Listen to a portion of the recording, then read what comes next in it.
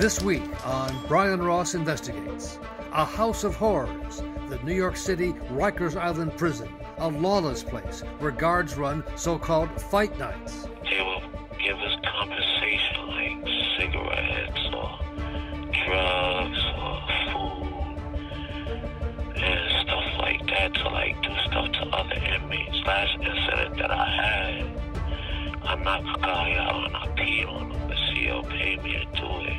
Horribly overcrowded, and now a new expose about the more than 15 deaths in the last year inside the walls of this despicable place. Rikers Island has been a national embarrassment. It is a stain on our city. Plus, the legal troubles for Donald Trump continue to mount. A criminal grand jury now investigating in Georgia and demands for his children to tell what they know. David Cay Johnston is here with the latest. And this week's winners and losers in the media. See if you agree with the choices made by the editors of Mediaite. But these vaccines, these mRNA vaccines, the mRNA COVID vaccines need to be withdrawn from the market now. No one should get them. No one should get boosted. From the studios of the Law&Crime Trial Network in New York City's Herald Square, this is Brian Ross Investigates. Good evening, and thank you for joining us, and welcome to our friends on Facebook Live. I'm Brian Ross, joined as always by my colleague Rhonda Schwartz. And Rhonda, we begin tonight with a disturbing story about a true house of horrors, the giant New York City jail, Rikers Island, a filthy, lawless, overcrowded place that the new mayor of New York has rightly called a national embarrassment and a stain on the city. Rhonda. That's right, Brian. And most of the 5,000 plus people held there are only awaiting trial. They haven't been convicted of anything, but their lives are in danger virtually every hour of every day, Brian. Set on a 400-acre island near LaGuardia Airport in New York City, Rikers Island is one of the world's largest and no doubt worst city jails.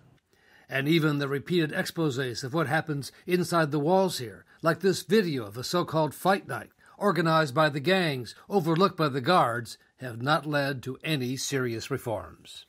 The Fight Night video was obtained by the New York Times, and New York channel Pix 11 talked to one of the inmates who says he was forced to participate.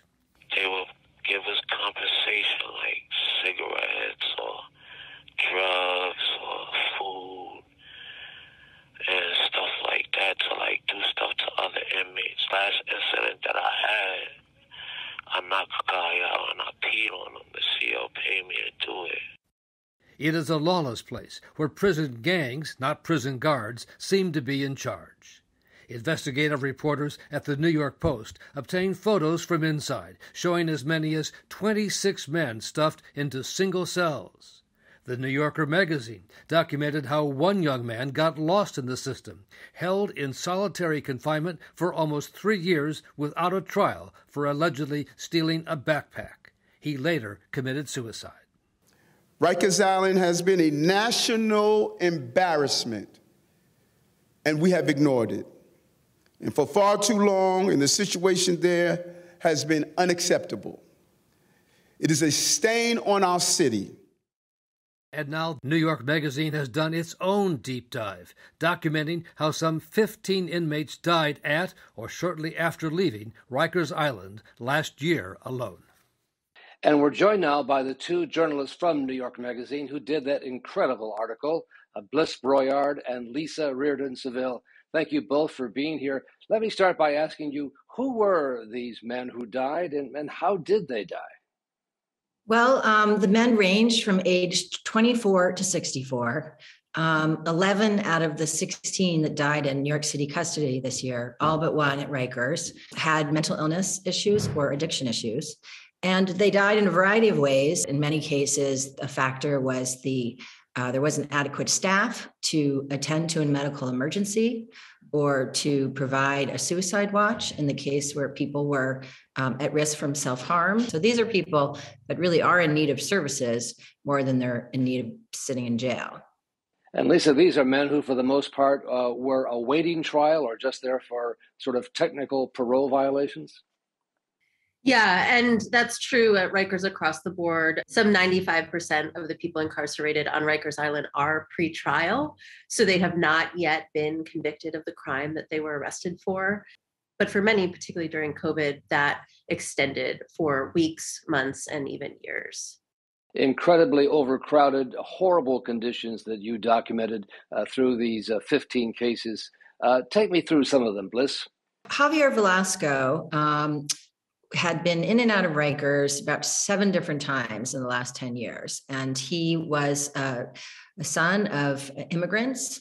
A man the reporters found who struggled with alcohol addiction, accused of domestic abuse. So the last time that he went in, he said that he was going to kill himself. And he told the arresting officer, he told his wife, Amanda, she told the parole officer, she told the assistant DA, the DA's boss. And they all said that he was manipulating her, that not to take it seriously. So he did have a suicide attempt in Rikers that he was cut down from. So he was rescued kind of just in time. He was moved into suicide watch. And for some reason, perhaps because of staffing shortages, it only went on for 24 hours. And then when the suicide watch was removed, he was successful. And Lisa, you found the same thing with the cases you've been looking at closely. Yeah, there are resonances between Javier Velasco's story and that of Issa Abdul Karim. Locked up for what is called a technical parole violation, failing to report to his parole officer. He had compromised health.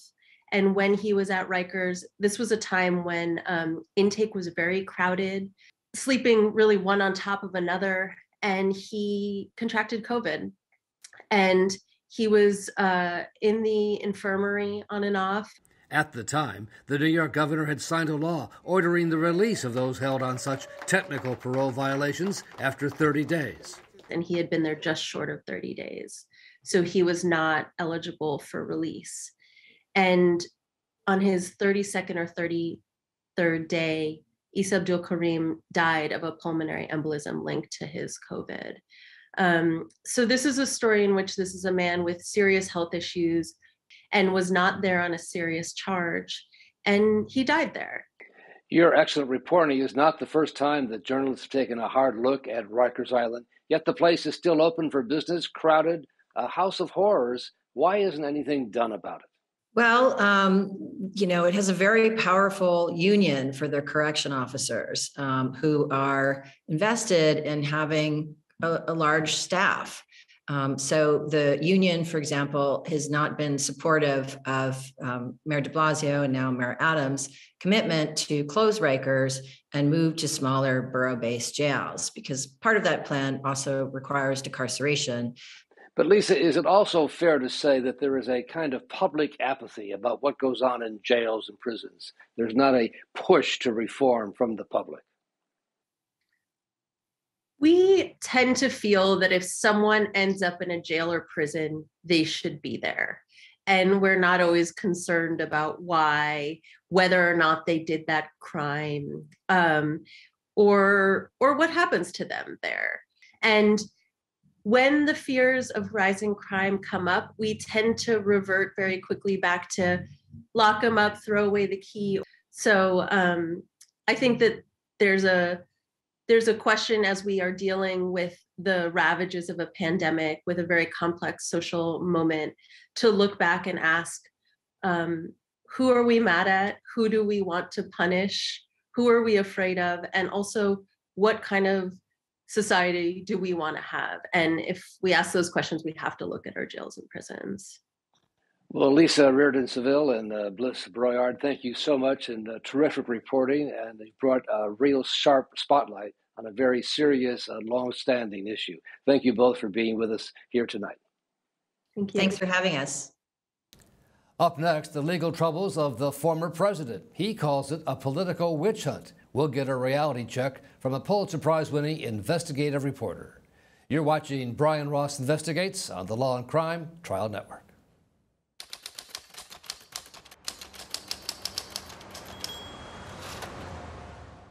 Hi, this is Dan Abrams with exciting news for all of our Law and Crime followers on YouTube. You can now get the live Law&Crime Network with YouTubeTV for all of your daily live trial coverage, legal news, expert analysis, and original true crime programs. Subscribe to YouTubeTV today and then locate Law&Crime in the channel guide. And for only $1.99 a month, you can add the network to your bundle. Watch Law&Crime every day with YouTubeTV. We put you in the jury box.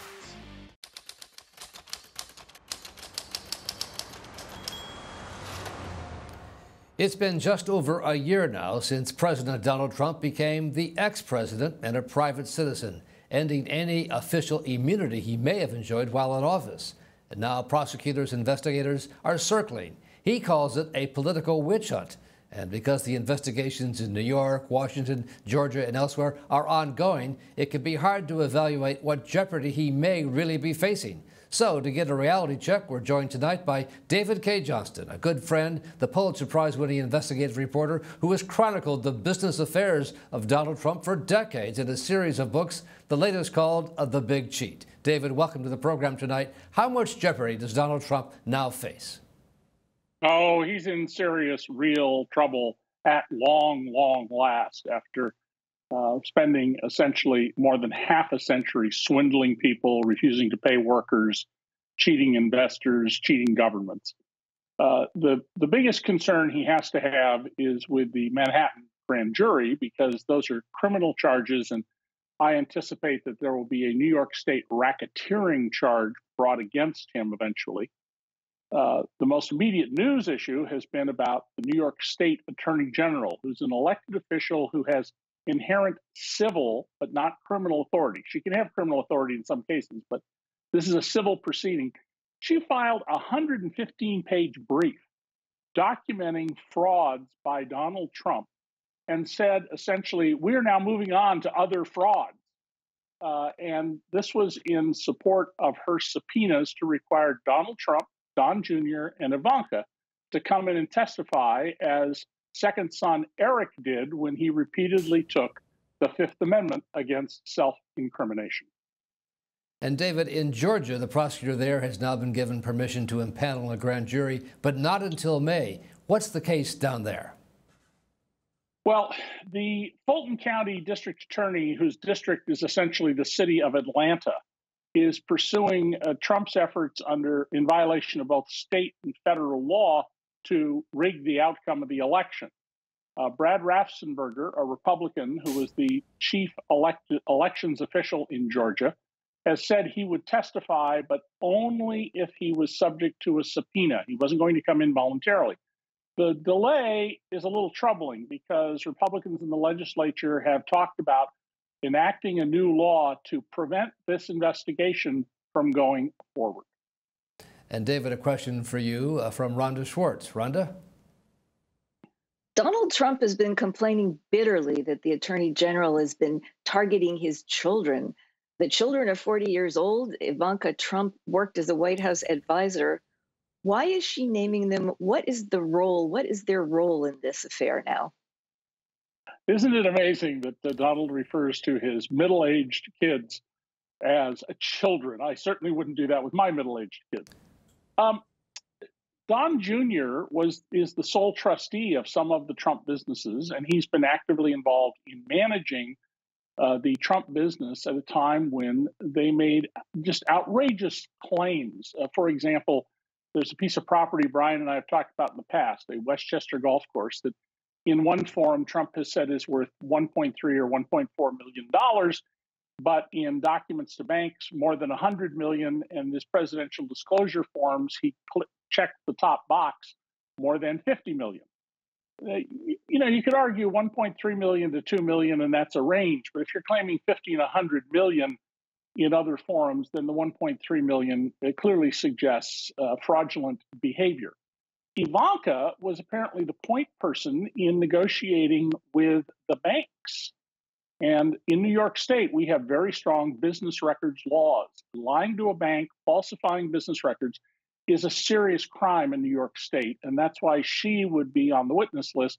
And by the way, when they come in, I would expect Donald Trump, Don Jr., and Ivanka to rely heavily on their Fifth Amendment right against self-incrimination. David, as you know, prosecutors often use potential charges against children as leverage against the bigger target. Yeah. Is that going to be the case here, do you think? Oh, they're very definitely trying to split up the family on these issues, which is a standard tactic. The interesting thing will be what goes on with Donald. Even with his family, loyalty to Donald is a one-way street.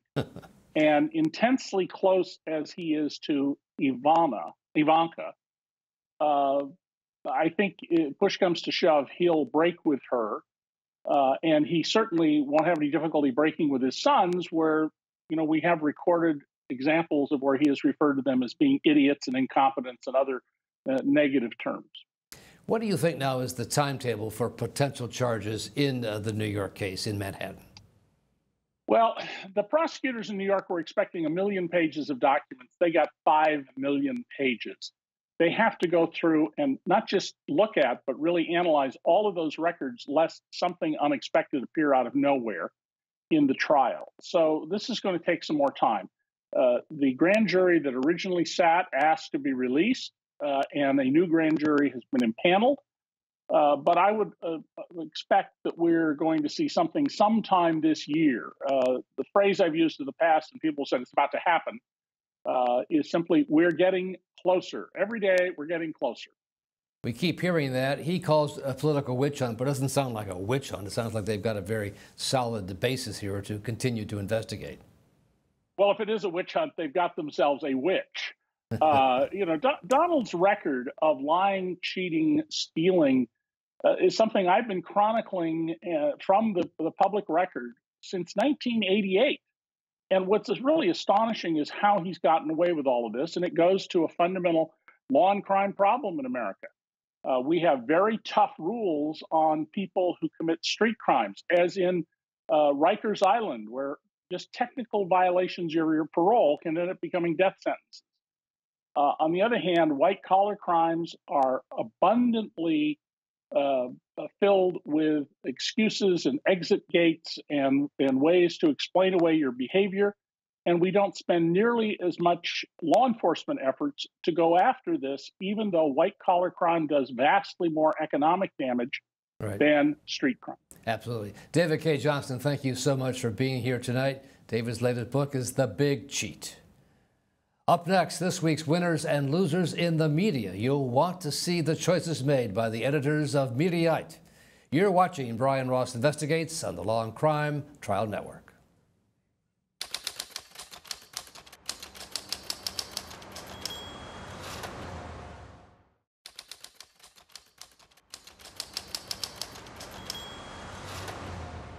Time now for this week's winners and losers in the media, as chosen by the editors of Mediaite. And we're joined by Aidan McLaughlin, who's the editor-in-chief of Mediaite, which, like the Law and Crime Trial Network, is part of the Dan Abrams Media Group.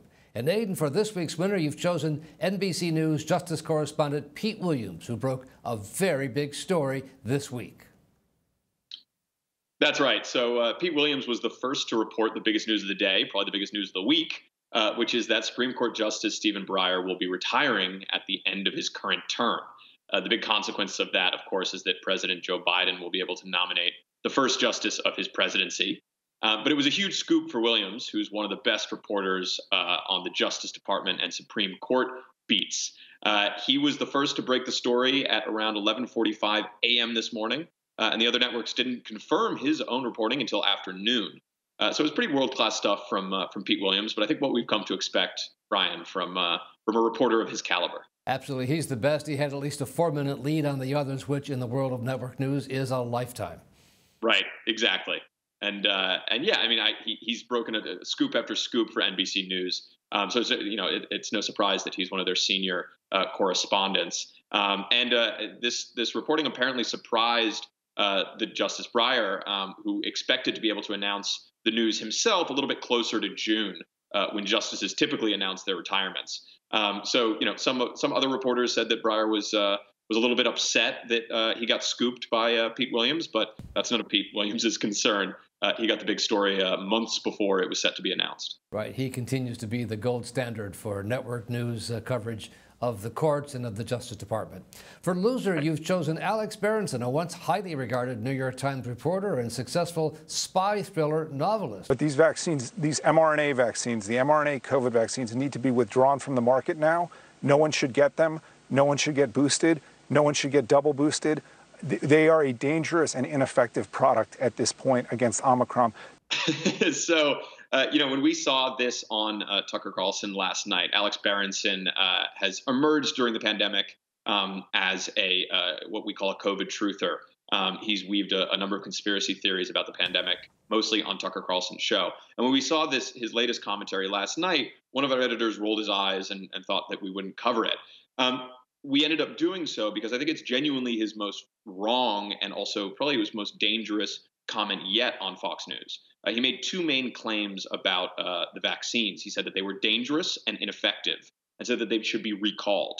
Now, obviously, that's just wrong on its face. He's basing his claim that the vaccines are ineffective on the incorrect belief that they are not stopping infection of the Omicron variant.